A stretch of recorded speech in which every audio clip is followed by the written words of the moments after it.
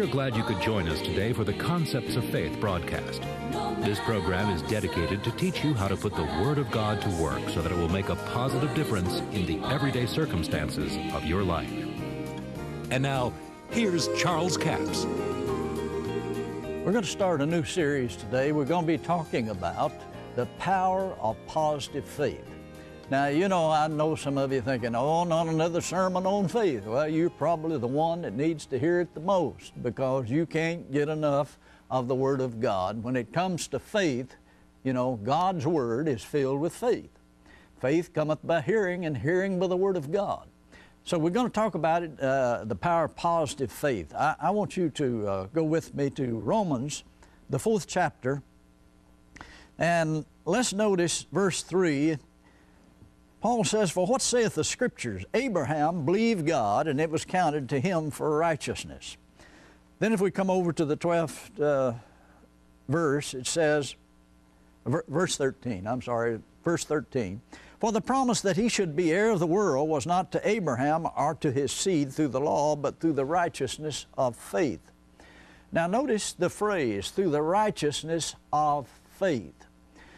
Now as we come down to verse 16, it says, "Therefore it is of faith that it might be by grace." Now you ought to underline this verse in your Bible, this phrase, "Therefore it is of faith that it might be by grace." Now under the old law, you have to understand this, under the law it was a law of works. And no one could keep that law to the letter but Jesus. Jesus, the only man that ever kept that law.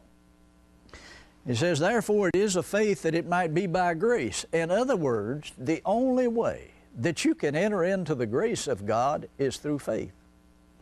Now I remember hearing a story about a fellow that died and went to heaven. He was standing before St. Peter. It's kind of humorous, but there's a real truth here. And St. Peter said to him, "You have to have 1,000 points to get into heaven." Well, he said, "How do I get the points?" He said, "Well, you tell me all the reasons that you should be admitted into heaven." Well, he started saying, "Well, I've been good to my neighbors. I have done good, you know, for the poor. I have given to the poor. I have," and he went through everything that he could think of, and he thought, now surely I've got 1,000 points. And he said, "How am I doing?" He said, "That's 1 point." Well, he thought, and he went through everything else that he could think that might make a difference. And he said, "How am I doing there?" He said, "Well, that's 2 points." And he said, "My Lord," he said, "it'd take the grace of God to get me in." He said, "That's 1,000. So that's what this Scripture is telling you. The only way you're going to get in access into the grace of God is through faith. You can't do it by doing good works and what you've done. And, you know, you ought to do good works, certainly, but it's not going to get you into heaven. It comes by faith. By grace are you saved through faith. And that not of yourselves, it's a gift of God. It's talking about the grace that's a gift of God, not the faith. There is a gift of faith, but it's talking about a gift of the Spirit. We're talking about accessing the grace through faith. That's the only way that you have access to the grace of God. Now, grace is God's willingness to use His power and His ability on your behalf, even though you don't deserve it. You don't want what you deserve. You want to plead mercy and grace, because I'll tell you the truth, you can't get in by your goodness. You can't get in by doing good. Now, you ought to do good. But here it reveals that we have access into the grace of God through faith. Now, let's read verse 13. Again, in Romans chapter 4, said, "For the promise that he should be heir of the world was not to Abraham or to his seed through the law, but through the righteousness of faith. Therefore it is of faith," verse 16, "Therefore it is of faith that it might be by grace, to the end the promise might be sure to all the seed, not to that only which is the law, but to that also which is the faith of Abraham, who is the father of us all. As it is written, I made thee a father of many nations before him whom he believed, even God, who quickeneth the dead, and calleth those things which be not as though they were." Now remember, we're talking about the power of positive faith.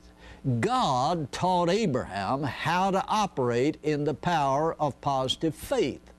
He taught him to call things that are not. Now, you might be thinking, well, what in the world are you talking about? Call things that are not. That means call things that are not yet manifest. You call for what is not manifest. Well, what are we talking about? We're talking about calling for the promise of God. This is the promise. This is the promises of God. In fact, the New Covenant, this New Testament, is the last will and testament of the Lord Jesus Christ. Every promise in this book was sealed. When Jesus died, it became yours. It's available to you, but you only have access to it through faith. Now, you hear people sometimes say that, well, you know, there's more to the Bible than faith. Well, that's absolutely right. There's a lot more to the Bible than faith, but none of the Scriptures, none of the Bible will work for you unless you have faith in it. I mean, you have to believe it before it's going to do you any good. Just because you know it's there and know what it said doesn't mean that you're going to enter into the provision. And the power of positive faith is what God taught Abraham to operate in. Now, notice what he goes on to say here in Romans 3, verse 18. Who against hope, now he's talking about Abraham, who against hope believed in hope that he might become the father of many nations, according to that which was spoken, so shall thy seed be. When there was no hope, Abraham believed in hope. Now you might be saying, well, how in the world could you believe in something when there's not anything? Well, there was no natural hope. See, Abram was 99 years old, and he didn't have the promised child. So there was no natural hope for him. But what did he do? He went to the Word of God and got some supernatural hope. Now, there's one thing you'll find out when you study these Scriptures and about the story of Abraham, that Abram, his name was Abram at first. And Abram never did believe God the way Abraham believed God. Now, I know it's the same man. You understand that. But it's a different time frame. Abram was not fully persuaded, but Abraham was. And the key to that is understanding how God convinced him to be fully persuaded. Now, see, right here, it says, who against hope believed in hope, that he might become the father of many nations, according to that which was spoken, so shall thy seed be. And being not weak in faith, he considered not his own body now dead, when he was about 100 years of age, and neither yet the deadness of Sarah's womb. He wouldn't consider those things to be paramount. He staggered not at the promise of God through unbelief, but was strong in faith. Now remember, he's talking about Abraham, not talking about Abram. Abram struggled with this thing. You go back in the Old Testament, you find out that Abram had the promise about 10 or 11 years when God appeared to him.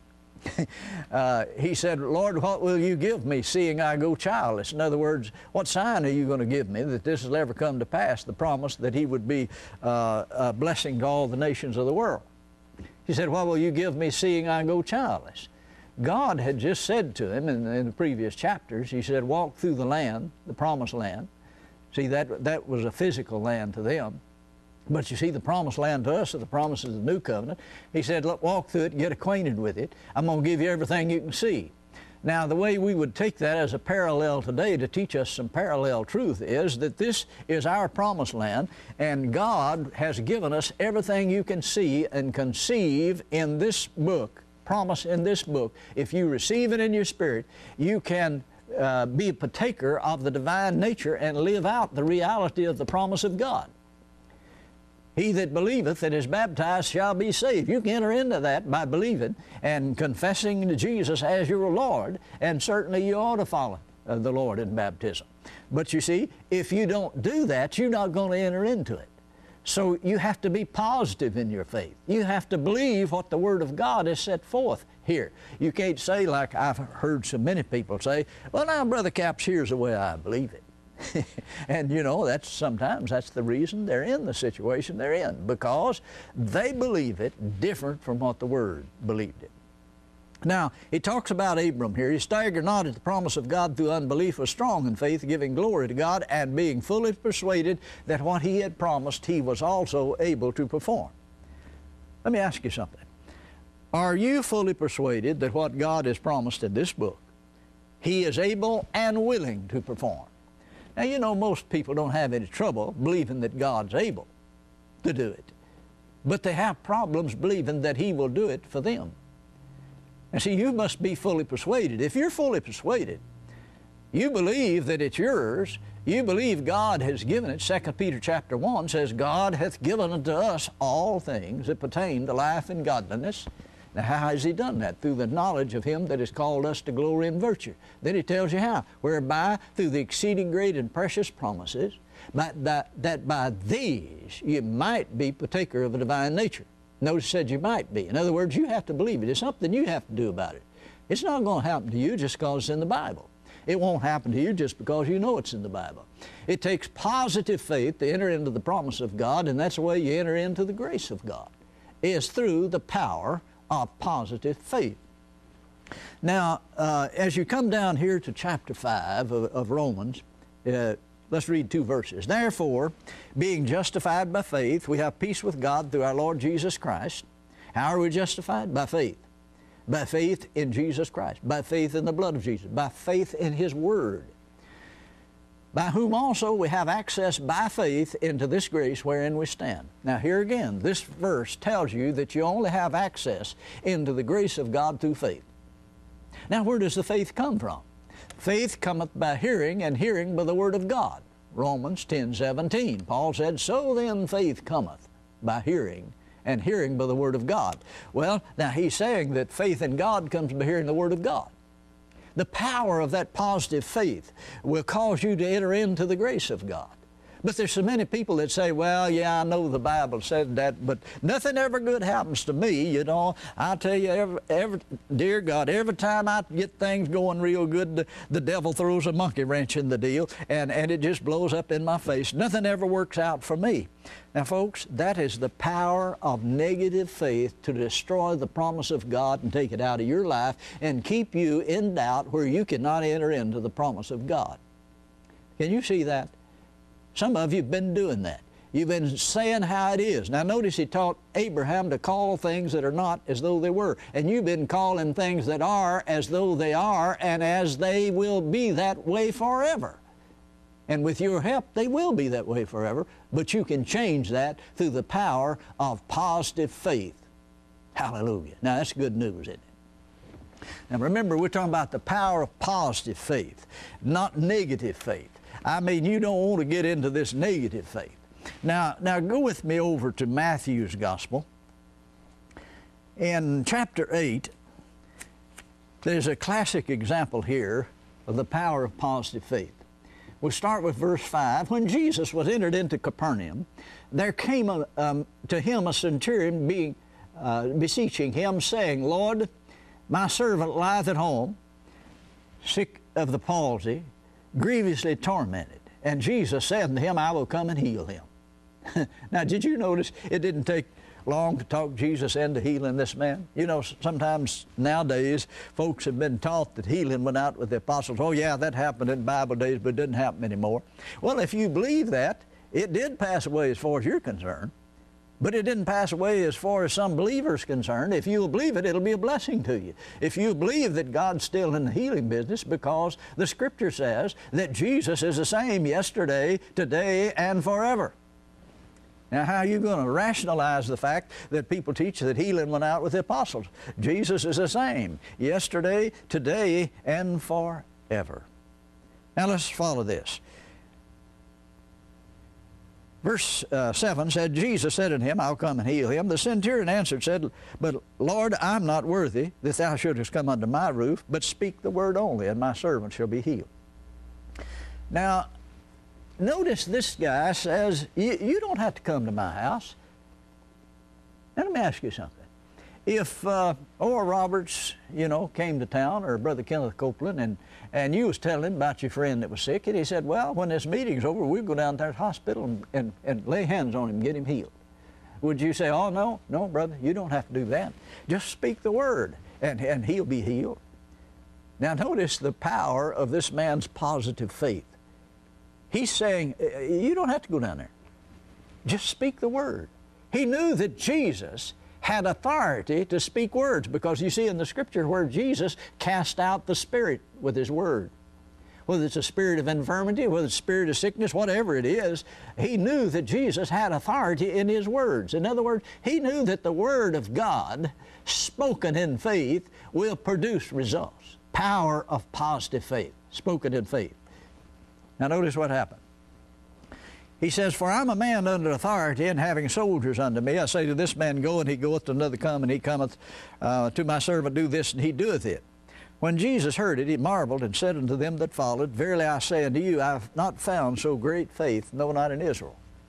Now, do you realize that Jesus just stopped right in the middle of this thing and preached them a little sermon about this? He said, this is the greatest faith I've ever found in all of Israel. Now, you do realize, or maybe you don't realize, that this centurion was a Roman centurion. He's a Gentile, and at this point, he doesn't even come under the covenant of God. See, the gospel was to the Jew first, then to the Gentile. And if you remember when Jesus was sending the disciples out, he said, go not to any but to the house of Israel. Go not in the way of the Gentiles. In other words, the gospel was to the Jew first, then to the Gentile. So this man at this point did not even come under the covenant of God, but Jesus said the man had greater faith than all of the covenant people that he'd ever heard. Now, why did he have that faith? You know, the Bible says, ask and you shall receive, seek and you shall find, knock and it shall be opened unto you. One day I was reading this, and I just stopped and asked the Lord. I said, now, Lord, why did this man, who is a Roman centurion, a Gentile, that didn't even come under the covenant at this point, how did he have greater faith than all the covenant people? And he said, go back and read verse 9. The man tells you out of his own mouth why he had greater faith. I'm a man under authority, having soldiers under me. And I say to this man, go, and he goeth, to another, come, and he cometh. And to my servant, do this, and he doeth it. Now, see, he's a military man. And if there's anything you understand in the military, is when they say for you to do something, you do it. I mean, if it doesn't make any sense at all, I mean, if it's dig a ditch and cover it up, I mean, fill it back up, you know, it doesn't make any sense. But they teach you that so you'll obey on command regardless of whether it makes any sense or not, because they may not have time to explain to you all the reasons why they tell you to do something in battle. So this man's a military man. He understands authority. And the Lord seemed to say to me at that time, he said, if my people understood authority the way this man understood authority, the authority of the Word, then they could operate in this same kind of faith that this man had. And so Jesus just stopped and preached him a sermon. Verily I say unto you, I have not found so great faith in Israel. I say unto you that many shall come from the east and from the west, and shall sit down with Abraham and Isaac and Jacob in the kingdom of heaven. But the children of the kingdom shall be cast out into outer darkness, and there shall be weeping and gnashing of teeth. And Jesus said unto the centurion, now listen to this, go thy way, as thou hast believed, so be it done unto thee. Now, this man had already believed. He was not trying to believe. He had already believed. He had already decreed. And the Scripture says, Job, in the book of Job, says, decree a thing, and it shall be established to you, and light shall shine upon your path. Now, he decreed a thing based on his authority, understanding the authority of the Word of God. Now, you realize Jesus was the Word personified. Scripture says, in the beginning was the Word. The Word was with God.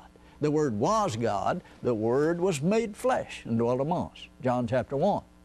So he is the personification of the Word of God, and he knows he has authority. He knows his words have authority because he is the Word of God. So he said, go thy way as thou hast believed, so be it done unto thee. And his servant was healed the selfsame hour.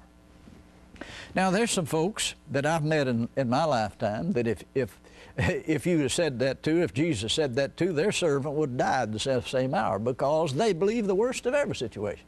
You know, you hear them say such things like, well, yeah, he does seem to be a little better, but, you know, usually when he gets better, he gets worse. And you know, like one fellow said, somebody said to him, how are you feeling today? Well, he said, I'm really feeling a little better today, but you see, when I feel better, it makes me feel worse, because I know how bad I'm going to feel when I get over feeling so good. now, folks, that's the power of negative thinking and negative faith. But here he says, go thy way as thou hast believed, so be it done unto you. Now, you find Jesus making this statement, or comparable statements, several places in the Scripture, that as you have believed, so be it done unto you. And what we believe, we speak, and what we speak, we believe. Now, see, this thing it goes around. What goes around comes around. Because what you speak, you'll believe, because faith cometh by hearing, and hearing by the Word of God. Now, see, when Paul said that, he's talking about faith in God comes by hearing the Word of God. Turn that around. Faith in the devil comes by hearing the words of the devil. See the reciprocal truth of that. Faith in God comes by hearing the Word of God. Faith in the devil comes by hearing the words of the devil. See, faith in the devil is called fear. It's faith in reverse. And this man said, Jesus said, "Go thy way, as thou hast believed, so be it done unto thee." And his servant was healed the selfsame hour. Because the man released his faith, he decreed a thing, and it was established to him. Now this is the reason that we ought to confess what the Word of God says about us. Confess the promises of God. You see, your faith in the promise of God, whatever promise it is, whether it's salvation, healing, or whatever financial blessing, whatever it is, usually rises no higher than your confession of the Word of God, because there's a law of faith. He shall have whatsoever he saith. See, Mark 11:23, 11:24, Jesus said, "Whosoever shall say unto the mountain." Now, talk about a mountain of adversity, most likely is what he's indicating, or a mountain of debt, something that's hindering you. "Whosoever shall say to the mountain, be removed, be cast into the sea, shall not doubt in his heart." Now notice, shall not doubt in his heart, but shall believe that those things which he saith. Now notice, he didn't just say what he said, those things which he saith. In other words, what he continually says. Believe that what he continually says will come to pass, and then he shall have. Let's say it this way, eventually he shall have whatsoever he saith. Then Mark 11:24 hooks up to that, says therefore. Now when you find the word therefore, stop and figure out why it's there, what it's there for. It means this is hooked to the preceding verse. "Therefore, what things soever you desire, when you pray, believe you receive them." Now the Greek says it, believe you have received them. That's the indication in the Greek. Believe you have received them, and ye shall have them. Now notice, you didn't have it then, but because of the power of positive faith, based on the authority of the Word of God and the law of faith, and how that principle of the law of faith works, he shall have whatsoever he saith. Or he can have it by praying it. He can say it, or he can pray it. And if you're going to pray it, you're going to say it. Another thing you need to understand about this, when you pray the desire, now notice he said, "What things soever you desire." When you pray, believe you receive them, and you shall have them. In other words, you pray the desire. You don't desire to have the problem, so don't pray the problem. See, that produces negative faith. If you're always talking, the problem, you're going to have great faith in the problem. Now, we're not talking about, just hiding your head in the sand. And some folks say that, well, you're just hiding your head in the sand. No, we're doing what the Word of God says about it. We're going to put the accent on the positive and eliminate the negative. The Apostle Paul put it this way: "Don't be overcome with evil, but overcome evil with good." Well, the Word of God's good, isn't it? And sometimes the negative thoughts that comes by your carnal thinking, or the devil affecting your carnal mind sometimes, bring some things in your mind.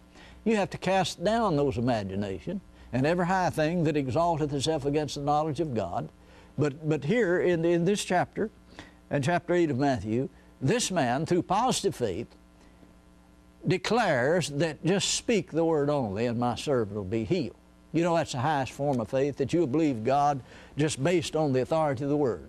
Not necessarily someone have to pray for it. It's all right for people to pray for you. But just get your healing based on the authority of the Word of God. The Word said it, proclaim it, believe it, and act on it, and I'll tell you can receive the promise of God.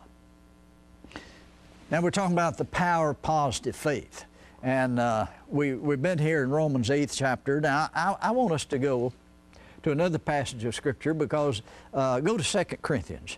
And in 2 Corinthians, we find that the Apostle Paul makes a statement that I want to bring out here, because I I've heard some people say sometimes, well, now, you know, all this positive teaching and positive faith. In fact, did you know that one time I was on radio, this has been many years ago, in Peoria, Illinois. I was on radio, and they put us off radio there because it was a religious station, and they didn't believe the way I was teaching, and so we questioned them about why they taking us off radio, and the only thing they said, it was just too much positive teaching. Now, you know, it's hard for me to wrap my mind around a statement like that. I mean, you got to get up there and preach negative stuff. Too much positive teaching. The Apostle Paul was not hiding his head in the sand when but let me show you how he takes accentuates the positive and eliminates the negative. Here in the 4th chapter of 2 Corinthians, verse 7, he said, we have this treasure in earthen vessels, that the excellency, the power of God, is of God and not of us. We are troubled on every side, yet not distressed. We are perplexed, but not in despair. Power of positive faith. He's telling them how it is. Yeah, we've been in distress. We've been in trouble, but not in despair. We're perplexed, but not in despair. Persecuted, but not forsaken. Cast down, but not destroyed. Yeah, he said these things happen to us, but he's accentuating the positive. You remember that old song years ago, let's accentuate the positive and eliminate the negative? There's a lot of truth in that, especially when it comes to the Word of God. He said, persecuted but not forsaken, cast down but not destroyed, always bearing about in our body the dying of the Lord Jesus, that the life of Jesus might be made manifest in our body. Now what's he talking about? That the life that Jesus gave up, and the life of Jesus, that resurrection life, might be manifest in his physical body to bring healing. That's really what he's talking about, is to bring healing. Now he says, for we which live are always delivered unto death for Jesus' sake, that the life of Jesus might be made manifest in our mortal body. Now, come over here to this 13th verse. We have the same spirit of faith, according as it is written, I believed, and therefore have I spoken. We also believe, and therefore speak. So, he's telling you that you're going to believe what you speak, and you're going to speak what you believe, and you believe what you speak. We're talking about the power of positive faith. And I'll tell you, it'll cause you to enter into the blessing of God and the promise of God. It always is a blessing. Regardless of what you think about it, it's a blessing of God. Word is working mightily in me. We're glad you could join us today for the Concepts of Faith broadcast. This program is dedicated to teach you how to put the Word of God to work so that it will make a positive difference in the everyday circumstances of your life.